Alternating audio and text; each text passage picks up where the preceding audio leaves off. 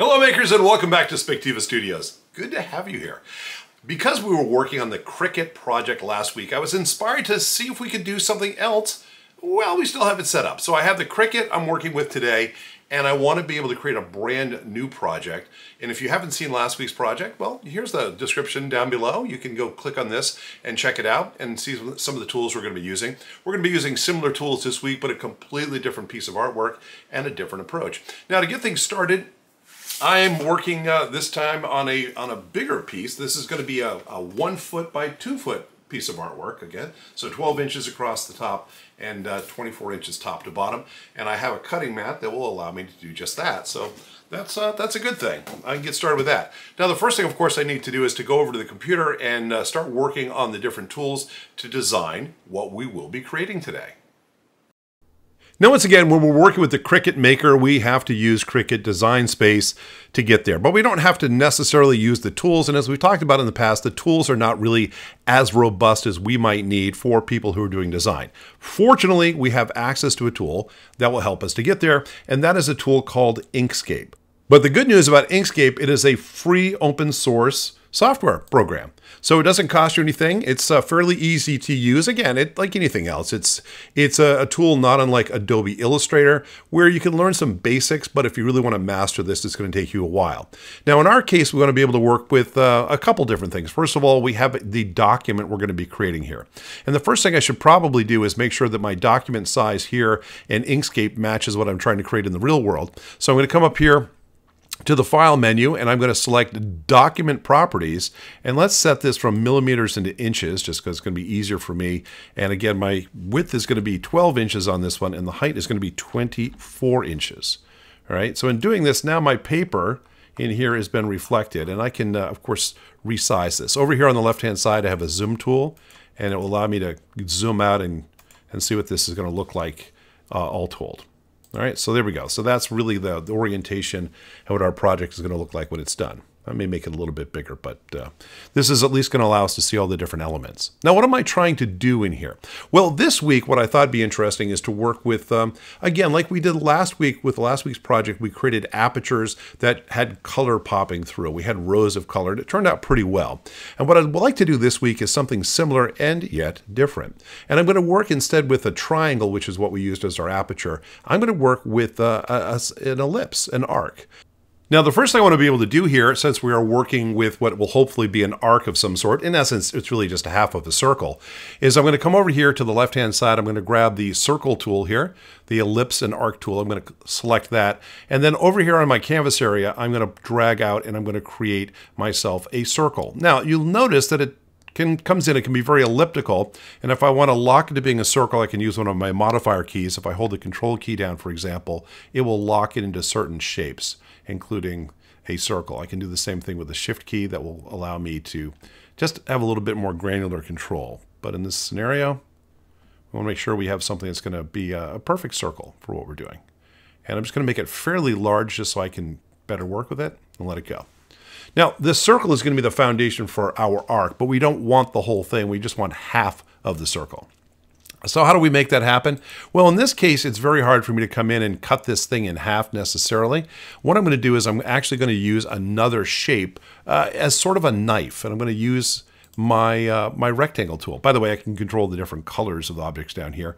So I'm going to make my rectangle green, or whatever color I want. I can make them different colors. So I'm going to grab my rectangle like that. I'll make it yellow. I just want to differentiate the colors, because what I want to do now is I'm going to grab one color. In this case, I'm going to grab my rectangle tool. I'm going to use it, and I'm going to cover up half of the object that I don't want there to be anymore. I want to retain this half, but not the whole thing. Now, with both of the objects selected, I'm going to come up here to my menu, and I want to go to the Path menu. And what the Path menu allows me to do is to create the interrelationship between these two objects. So what I want to do here is I want to select Cut Path. Basically what I'm going to do is I'm going to use the path between these two to create a dividing line. And what it's done is it's gotten rid of the fill for me. Now it still looks like it's a full circle, but if I click on one side, you can see that now I have a separate entity, and I'm going to delete that. And that's leaving me with just this guy right here. So this is my arc, and this is going to be the path we want our Cricut cutter to be cutting along. And so what I want to be able to do in here is I want to be able to take this object. I'm going to actually copy and paste it. I'll make a copy of it here as well, so I can have it down here. And what I want to do with this guy is I want to take it, and first of all, I can resize it.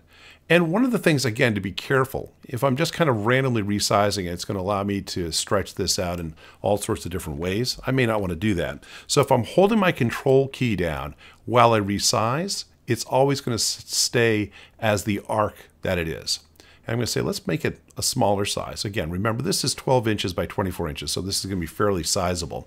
And if I also click on this object a second time, you'll notice it will change the tools. And now I can take it and I can say, let's rotate it a little bit. So now what I want to be able to do is create a whole series of arcs and ellipses here that are going to be based on this shape that are going to be kind of pointing in different directions and be different shapes, different sizes, not different shapes. They'll be the same shape. So I'm going to copy this guy, for example, bring it down here. And again, let me hold my control key down and make this a little bit smaller, a lot smaller. And now if I click on this guy again, on it, there we go, and now I can say let's rotate this guy this way. And so what we're going to do is create a whole bunch, and it's probably easier to start with kind of some larger pieces, and maybe this is our kind of our biggest size. And if I copy this one a few times, and sorry, we'll have one of these show up right over here, let's say. We'll copy another one, let's have this one show up like over on this side. And again, we don't want to make it too uniform, so moving things around and having it be kind of uniquely abstract is one of the goals that I'm setting. I'm going to just take this guy, tuck it off to the side. I just put that there as a backup in case I accidentally delete anything. But if I come in here again, click on this guy, I can say let's rotate the curve of this one this way. Let's take this guy here and let's rotate the curve. Whoops. Looks like I'm off of. Go here, and we'll say you're like that. And this one here can be similar. And we'll rotate it so that it's more looking like that. Okay. And again, no right way to do this. I'm going to go and create another copy of this. And I'm going to make this a different size. So holding my control key down, I'm going to kind of step it down to the next level. Let me copy and paste this one. And again, I'm going to start to fill in some of the blank areas that I have in my piece of artwork just to give it a home. And I can move anything around later if it doesn't work for what I'm trying to do. But I'm really just trying to create a bunch of apertures. And I also might determine how close to the bottom do I want to have this happen. Maybe I don't want it to keep a bit of a margin down at the bottom, as I like to do with a lot of the pieces that I create. And I think we have room for one more. Do that. Let's grab this guy, put it over here. And again, I'm going to want to rotate these guys in different directions. So you go like that, and you're going to go like this, and you're going to go maybe not as far. We'll just kind of bring it up and down. There we go. And this is the fun part. This is the fun part where you really can kind of visualize what's happening with these different pieces and start thinking about the colors you might want to be placing behind them as we pull these things together. And I'm going to grab this smallest one. So I'm going to have 3 different sizes in this case. And I'm going to grab this guy and let's put one right in there. And I'm going to start using it to fill in all of the other kind of holes that we have in our design with this. Whoops. Undo that. Try that again. You go in there. You go over here. And I think, let's see, we're going to put one right about there. Is there anything else that needs?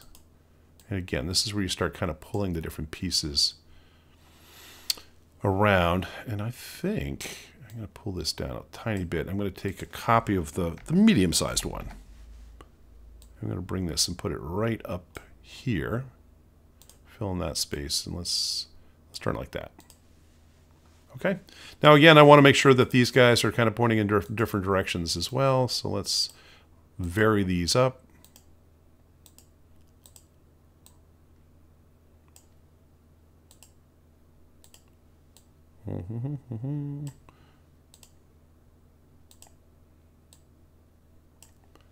And I think that's, let's take this one and turn this a little bit.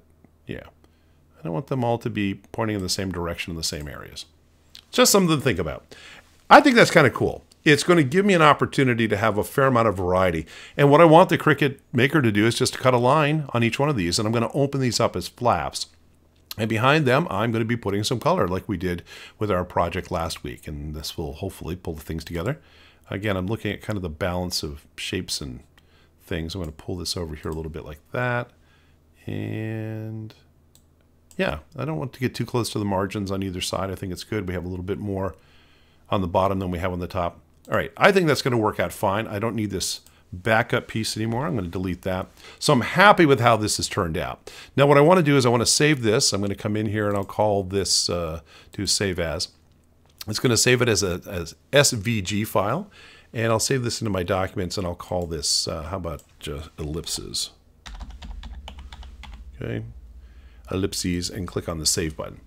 Now back in Cricut Design Space, all we need to do is come up here. We have an untitled project. I need to go and find the file that I was just working on in Inkscape. I'm going to come down here and click on the Upload button. And I'm going to say, let's go find that image, please. And I'm going to go look around on my hard drive for it. Again, this is in my Documents folder. And I created something called Ellipses. And there it is. So it's bringing it in. Again, looks familiar. And exactly what we want. I'm going to click on the Continue button.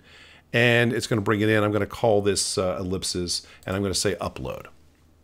So it's going to bring it in, and it's going to put it onto my canvas. Now again, I might want to move this around depending on what I'm working with here. I am going to be working with 12 inches across and 24 inches up and down. And this is going to give me a couple of extra inches at the top if I want. So I can bring this down to about 20 inches over here. And I'm trying to make it about equidistant. Okay. Now, again, one of the things to understand as I'm laying it out over here is if I go over here and click on the Make button and say, yeah, let's save my project and make this thing up. And I'm going to say ellipses.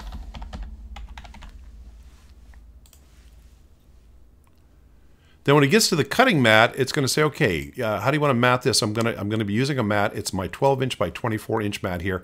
Let's hit confirm. And it says, hey, I figured out a way to save the least amount of paper. Or to save the most amount of paper by using the least amount of space. And like, no, that's not helping me. No. So I want to cancel out of here. And again, this is just a step to be aware of.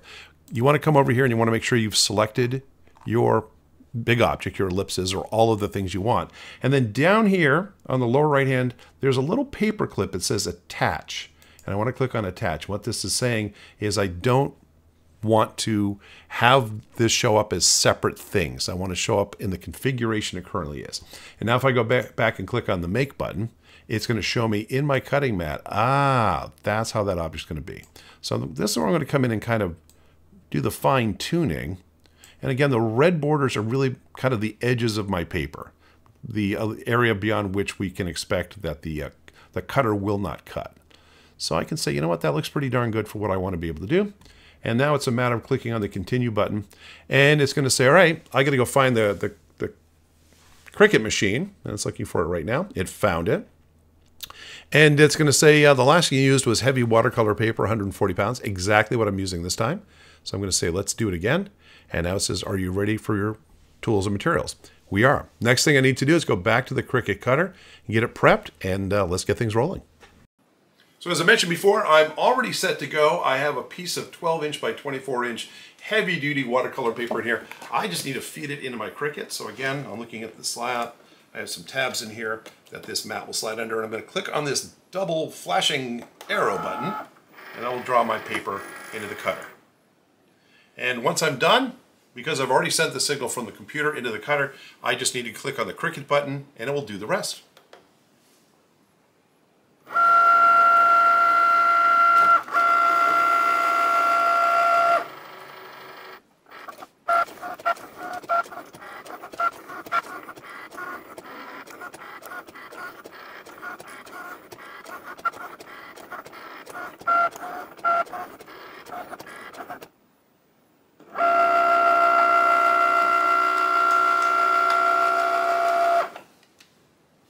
All right, so the paper is cut. Let me get it out of here by pushing the double arrow again. And you can't really see it here, but once I peel it off the backing, we have some really nice apertures, some half moons happening all over the place here. And this is kind of fun. I may go with the smooth being the side where I want to pop things out. We'll do that. So again, if I just take and start folding these tabs back, I can get a sense of what's going to be happening behind the scenes here. And it's okay to take your time here.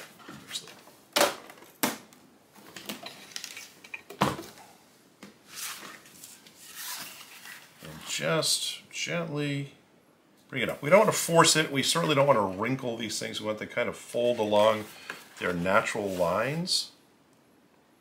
I'm going to pull these up like this. There we go. And while I'm doing this, I'm starting to think about some of the colors I want to be able to put back here. And with our colors, again, the palette we use or the palette you choose can vary. I could say, you know what, I want to do different hues of blue in this scenario. I want to have something that's really just all about different shades of blue, and it can really pull this together thematically very differently. I could also come in here and say I want to do something that's very multicolored and monochromatic or whatever I want to do. It's really up to me. I think for what I'm doing here is I'm probably going to go with some fairly assorted polychromatic colors. We'll keep it fairly bright because I have the tendency to roll that way anyway. And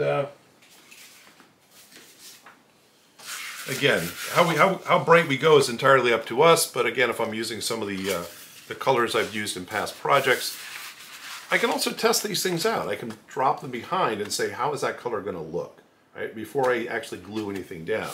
I have that option. So it gives me a fair amount of flexibility on what it is that I want to be able to have the end result be.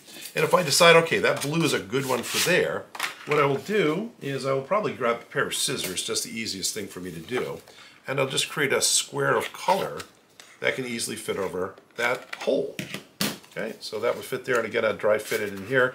And as we were working on our last project, we want to be very careful when we're gluing things down that we don't end up gluing the actual thing that's trying to open, because, well, that's going to cause some problems for us. So I'm going to kind of glue around the actual flap like this, and I'll make sure it's enough glue to hold my paper in place, and then just get this stuck down firmly. And that glue will dry and become transparent, but what this allows us to see very quickly is, hey, that blue color is coming out beautifully. That's going to be really, really nice for what we need to be able to do. All right. Now I'm going to go through this and I'm going to start dropping color back behind each one of these. I don't know. I may stay within a pattern of colors. I may actually have completely different colors. Depends on what mood I'm in. But let's give it a couple minutes. I'll show you what the result is.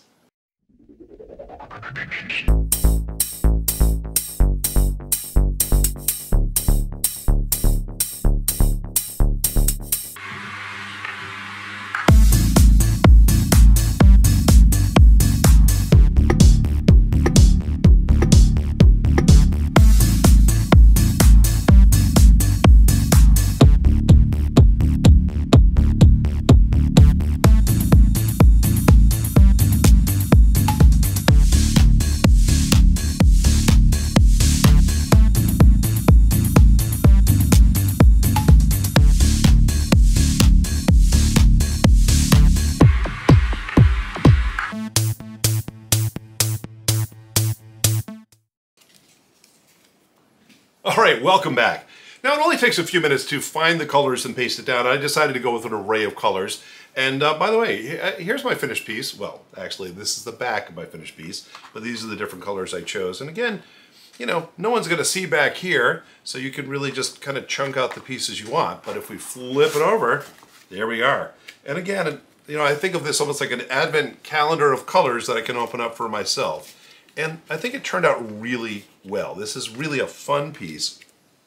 And the interesting thing about this, when we have these apertures again, as you walk by it, the colors change, right? Because when you're looking straight at it, it's going to look like one thing. And you're going to see these little half moons of color poking out depending on how wide you open up these different flaps.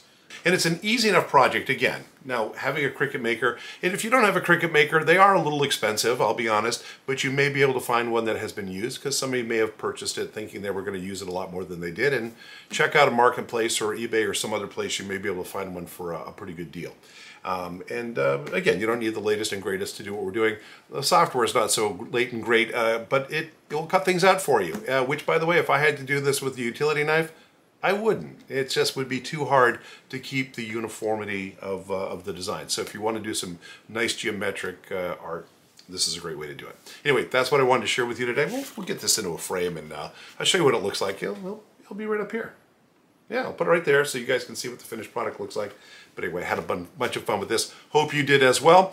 And again, we do this every single week. Every Friday morning we drop a video. We'd love to be able to share what we're doing with you. So please hit that subscribe button so you can be included as the folks in our community who are getting notified on mixed media art and kind of cool things we can do with all sorts of different tools, not just Cricut.